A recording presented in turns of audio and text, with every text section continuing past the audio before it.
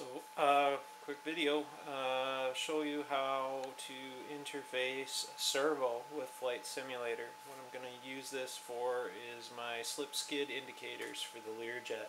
Something I've been badly missing since I built the sim pit. It's an instrument I basically lived by for a long time.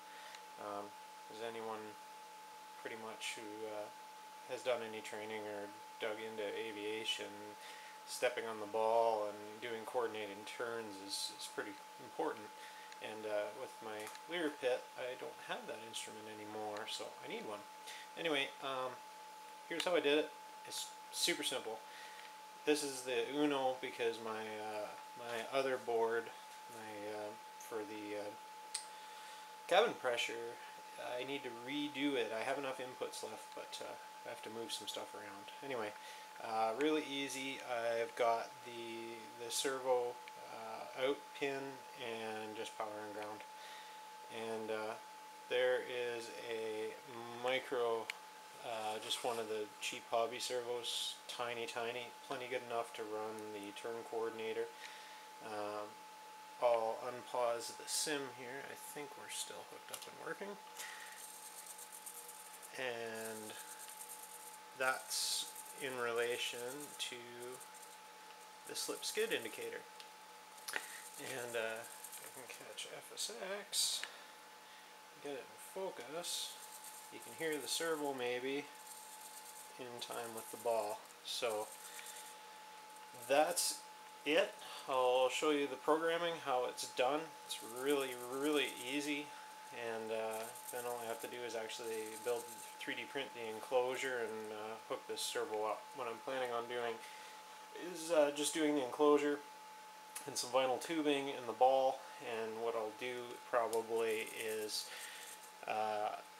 put the servo off to the one side, hook a linkage, probably a string or fishing line, to the ball on one side, and the other side of the ball will be anchored with a rubber band or a spring, so that as we move it, it'll be a nice smooth linear motion and it'll retract going both ways. The alternative, I may put a magnet right on the servo horn and do a metal ball in the tube, and then use the magnet to drag the ball back and forth in the tube. Either way, lots of ways to do it. Anyway, I'll show you the code. So quickly we'll take a spin through how to set this up. This is the Link2FS program. What I've done is in the extractions menu, you just tell it to send out the turn coordination ball. It's just that easy. It's going to come out as less than capital N and then the data. And as usual, you can set up other stuff in here. I'll show this so I don't have to pan back. Normal cycle time on these is 200 milliseconds. For a servo, I found you need to drop that down, otherwise at 200 milliseconds you get jumps in the servo. So this is going to take up a little bit of bandwidth on your PC. But anyway, this is the Arduino sketch. It's just a slight modification on the Link2FS example code.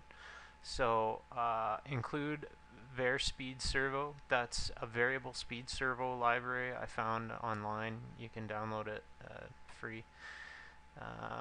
Looks like I've included it twice for some reason. That's weird. Huh. Get rid of that. Anyway, define the myservo. And this is all the code from Jim's example sketch. In the void setup, all you do is tell it on pin 9, that's going to be my servo. And then you start the serial, and this is all the example sketch where it checks the serial data, gets the code, blah blah blah. These don't do anything, so I could actually delete all those because I'm not using them. Actually, sorry, these ones are doing nothing. Here's the void less than, I'll put it at the top. First identifier was a less than, case is n, that's what we're interested in. Get the characters, it's 3 characters long, so I just commented these ones out. This is where we convert it to an integer. And then what I've done is defined VAL for the value is equal to the value that's coming in, the integer. Val I take and I map it. So I map val 0 to 256. This is the scale coming from FSX. Then you tell it your scale for your servo, 0 to 179 degrees. It's just that easy. From there, it'll know this is now linked together. And I just tell it to turn the servo. So my servo, slow move, this is part of that variable speed. And the value, which is up here. So it's going to move at a speed of 45. The speed can be set from 0 to 255, and I set it at 45. This is not necessary. What you can just use a normal servo library, and you don't need speeds and fancy stuff.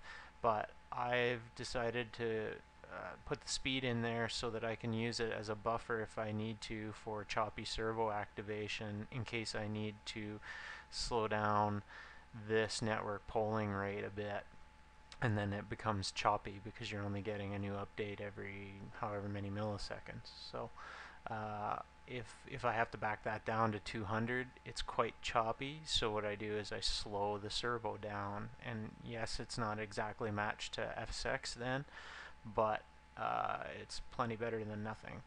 And then all you do, what I've done here is a serial print line. This was for my own troubleshooting to make sure that the VAL was actually updating correctly. And you don't need that. That's it. That's all there is to it. The rest of this code isn't used. So basically the entire code to make the servo work other than your definitions is right here. And done deal. So, and you saw it working in the beginning.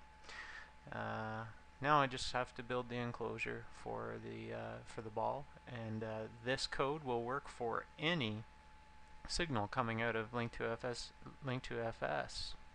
If you wanted to do flaps gauge, angle of attack gauge, fuel gauge, you name it, anything, you could map it to a servo and then define what your upper and lower limits are and how far you want the servo to move, and there you go.